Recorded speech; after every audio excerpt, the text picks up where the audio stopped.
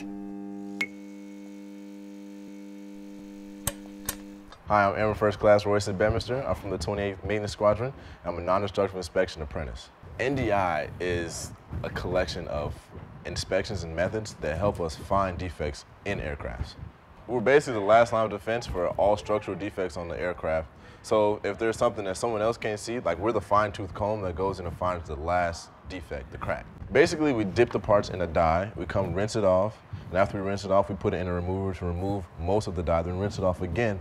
We put it in a developer to help bring the defect up so you can see it more brighter with background fluorescence. It's important because without us, you wouldn't be able to find these cracks. You wouldn't be able to find these defects without us and the equipment that we bring. We have the technology and the knowledge to be able to find stuff that no one else could do. That one tiny crack could be the difference of that jet flying and that jet not flying. When that jet's in the air, then that's good for the Air Force. When it's not, we could ground the jet, we can ground the whole fleet, because if we find that one crack on one jet, it could be on every other jet. Honestly, it's crazy. It's crazy knowing that just me, little old me from Atlanta, Georgia, has so many lives in my hand, like every day.